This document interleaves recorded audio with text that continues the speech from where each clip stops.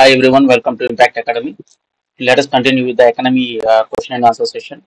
Last class we have seen till fifth question. Let us continue with the sixth one. So, which of the following statements best describes the term base erosion and profit shifting? So, first let us try to understand what is base erosion and profit shifting. It refers to tax planning strategy that exploit gaps in tax rules of some countries to artificially shift profits to low or no tax locations. So, if you look at various systems in India or all over the country, what happens is you have these Mauritius, Cayman Islands. Okay, frequently you hear in the news. So, what happens is a company, if it has a headquarters in India, suppose, so whatever profit it gets, it has to pay a certain tax on that profit, right? This everyone is aware. So, what these companies will do is they will say we have our headquarters not in India, but we have our headquarters in say Mauritius, okay, or Cayman Islands or Panama Islands, etc., etc., where the tax, what you say, the tax rate is very low and the government control is very low. So here, suppose they get 1,000 crores profit, you have to pay suppose 300 crores tax. Example. So what they will do is they will shift their headquarters to somewhere in say Cayman Islands. There they will have to pay a tax of only say 100 to 100 crores or something, and they will give a lot of bribes, etc. So they need not pay 300 crores. And they will say because we are headquartered in Cayman Islands, all our profit is going back to Cayman Islands. Okay, so that is how, in spite of not having any significant economic activity in that what you say, the tax haven, this is what is called as tax haven.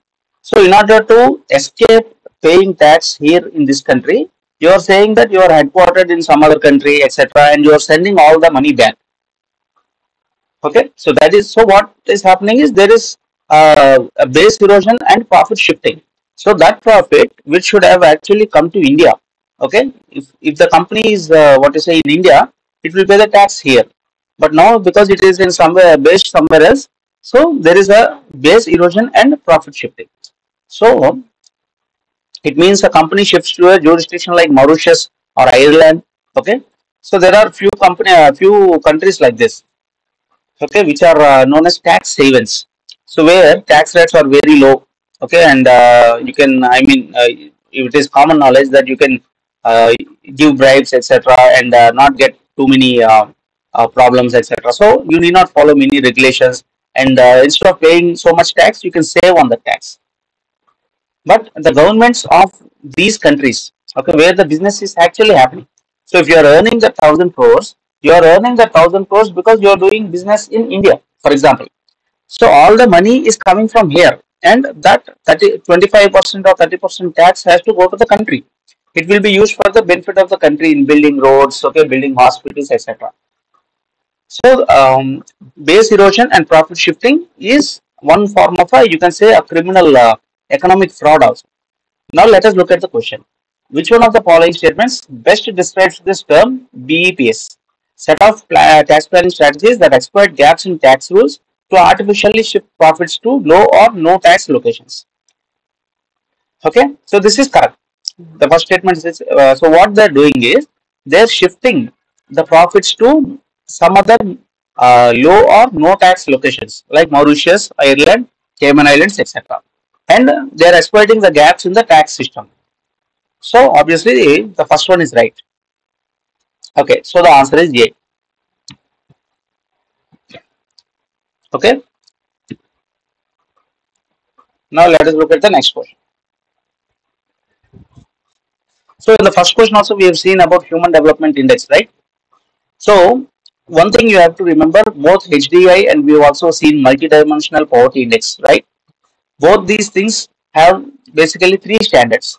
That is, one thing is income, also equated with standard of living, education, and health.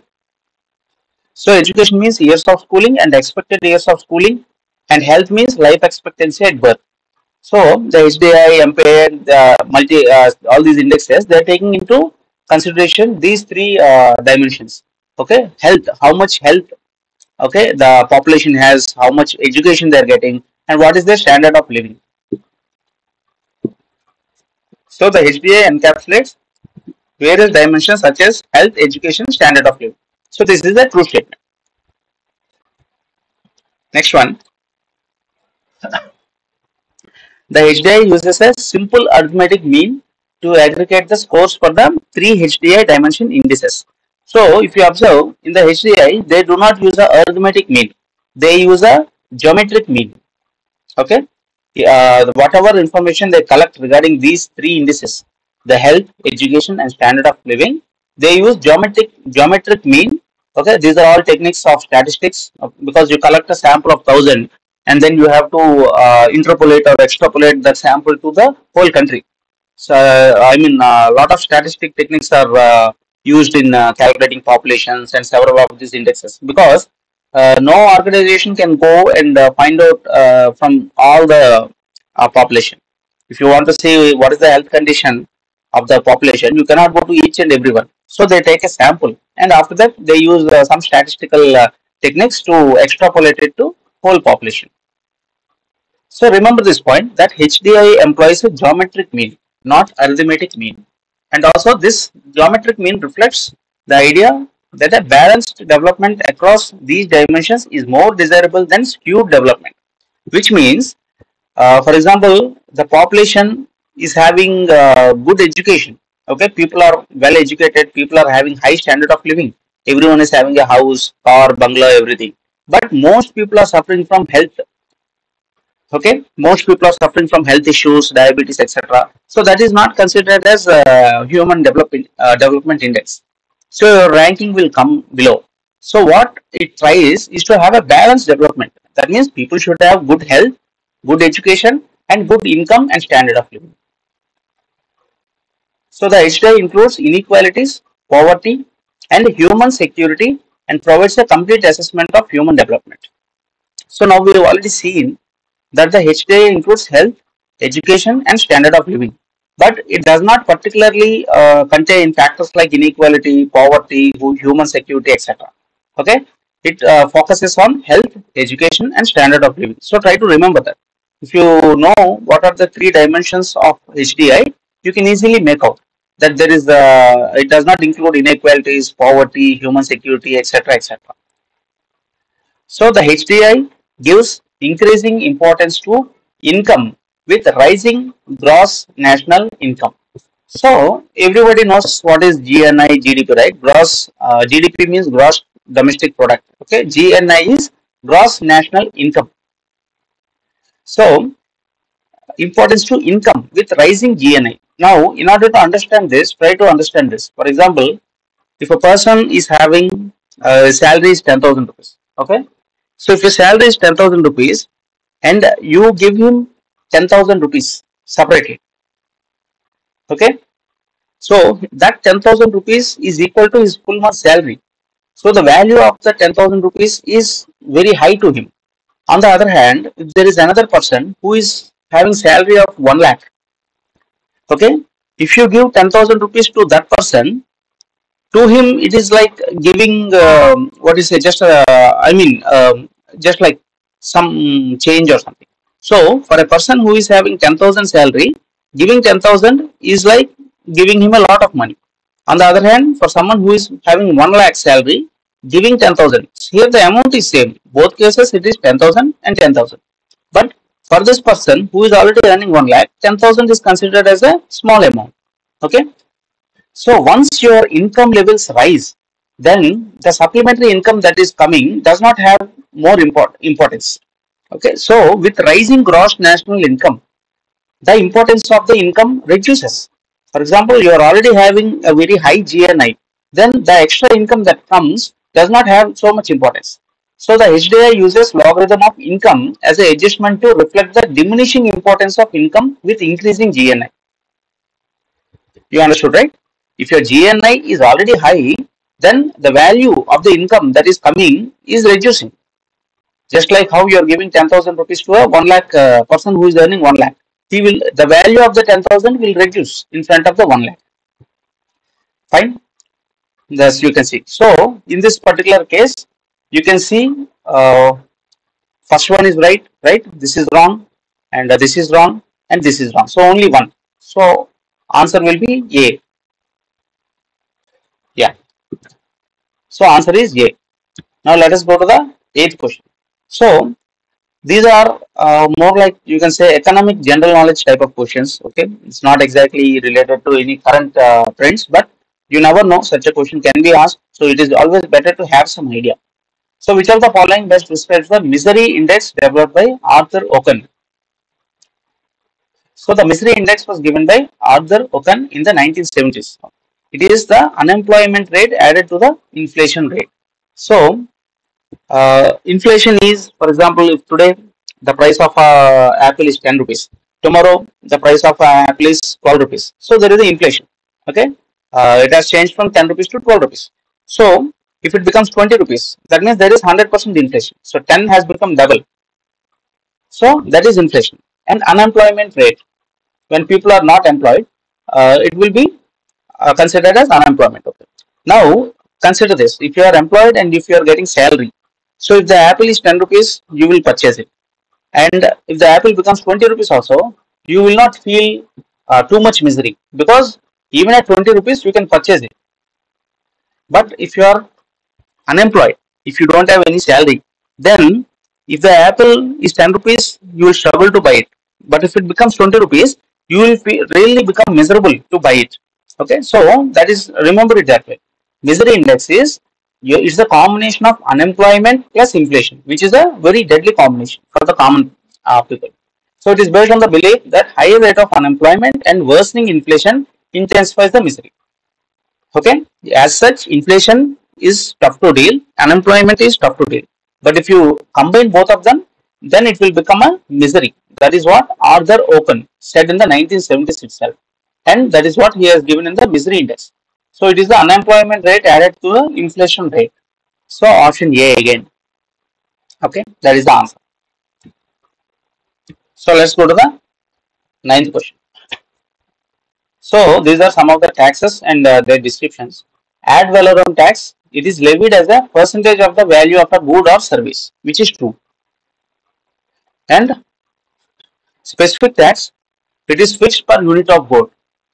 Fine. So let us try to understand what is trying to say.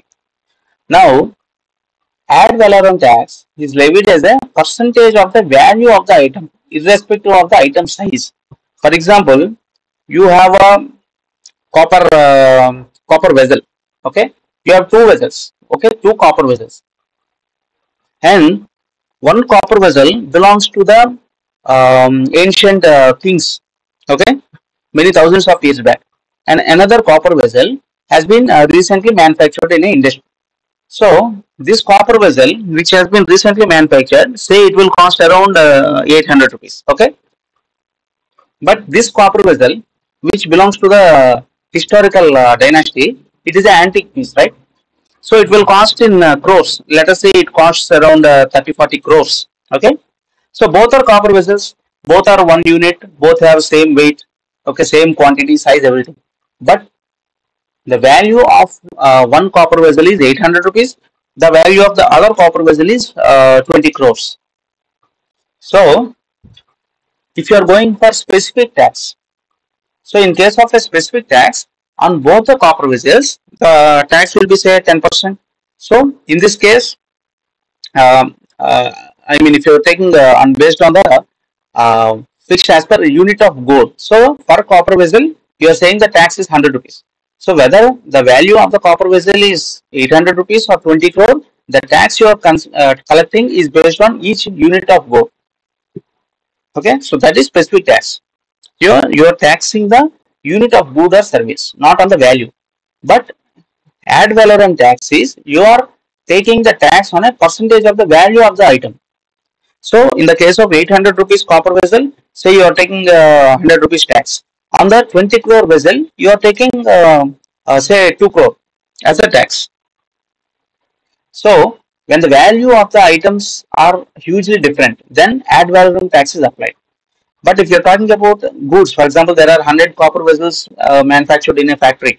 So more or less, they are all of same, what you say, unit or same value. So in such a case, specific taxes are applied. So each unit you collect 10 rupees tax, something like. So now you have understood what is the difference between ad valorem tax and specific tax.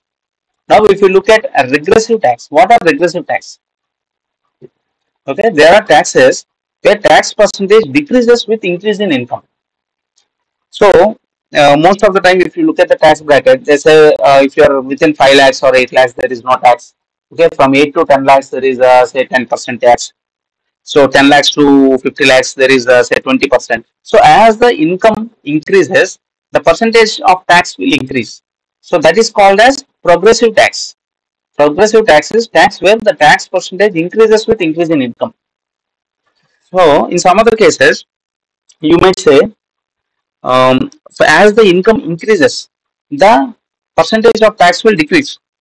For example, in several of these gift taxes or some of these, there are several taxes where once you cross a certain threshold, the amount of tax will reduce, especially in some savings. Suppose you are saving below 1 crore, there may be some tax.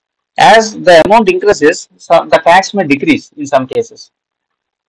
Okay, that is called as regressive tax. So if you look at the question, ad valorem tax, it is levied as a percentage of the value of a good. Okay, not the weight or not the number of units, based on the value, which is correct. Okay, specific tax, it is fixed per unit of good. Okay, so which is also true. We are saying that specific tax is, it is fixed as per the units of good. Regressive tax increases, so this is wrong. Regressive tax is tax percentage decreases with an increase in income. Okay, and progressive tax is tax percentage increases with increase in income. So these two are wrong. So only two. So option will be B. So option B is the right answer. Fine. Let us look at the 10th question. So consider the following statements about capitalism and free market. So if you study the basics of economy, so Adam Smith is one of the most famous economists. Adam Smith, the theory of Adam Smith, all are very popular. And he says that there are two major economic systems. One is the capitalism and another is the free market economy. So, and the other is what you say, the socialistic economy, where everything is under this communist ideology, where everything is controlled by the government. But under what you say, free market and capitalism, there is no such thing as government intervention completely. Okay, it is a free market. So under capitalistic, what happens is it is focused on creation of wealth. Okay, capitalism is focusing on creation of wealth and ownership of productive assets. The free market economy, on the other hand, is focused on exchange of wealth. Okay, try to remember this. Capitalism focus on creation of more wealth, and free market economy focused on exchange of wealth. Okay, so in a capitalistic system, there might be some government regulation, and but private owners can have monopoly on the market and thus prevent competition. So, for example, if you take case of India, you could say India is a capitalistic system because in India, for example, there is a free market. Yes, if you have a product, suppose you have what you say, you have a car. Okay, you can price the car at 10 lakhs, 15 lakhs, 20 lakhs, which is your wish. So there is a some form of a what you say, your private market and demand and supply is there. But for example, if in that particular category all the cars are between 7 lakhs to 10 lakhs, so you want to come and destroy the competition and you say a similar kind of car I am going to sell at 2 lakhs. Okay, then the government will not allow, and we have several statutory quasi judicial bodies like the Competition Commission of India. So in such a case, you can go and complain to the Competition Commission of India, and they will look at what is happening. So, for example, if a smaller example, if a particular item is being sold for 100 rupees, and if you sell it at 20 rupees, you are going to get huge loss. But in order to destroy the competition, you try to sell it at 20 rupees so that everyone will start using your product. They will get used to it, and then they will stop buying the competition, and the competition will be wiped out. Then later you will increase the 20 rupees to again 70 rupees. Okay, so that is a frequent what you say in marketing terminology also, it is called as market penetration. So basically you are trying to penetrate the market by low prices. So within a limit it is fine, but beyond the limit it is not allowed by the government. So this form of government regulation is called as a capitalistic economy. On the other hand, in a free market economy, there is absolutely no government regulation, very little or no government regulation. So completely your wish. If you want to come and sell for 20 rupees, your wish. Demand and supply. That is why capitalism is focused on creation of wealth, while free market economy is focused on exchange of wealth through production and supply of goods and services. Okay, so that is why in a free market economy, free competition is possible without any intervention from outside forces. So it is completely free market. Whatever you want, you can sell it for 100 rupees, 200 rupees. It is completely your wish. And those who are buying, if they have the demand, they will buy. If there no one is buying, obviously after some time you will reduce the price. So that is demand and supply. There is absolutely little or no government regulation. So try to remember all these points. Now consider the following statements about capitalism and free market economy. Capitalism is focused on the creation of wealth, and the free market economy is focused on the exchange of wealth. So, which is true? We just saw capitalism is focused on the creation of wealth. On the other hand, free market economy is focused on the exchange of wealth. In a capitalistic system, there might be some government regulation, which is true. Example, you have Competition Commission of India, etc. On the other hand, free market economy is solely based on market forces, which is true. So in this case, both one or two. So option C would be the answer. Okay, option C is the answer. So let us continue in the next class.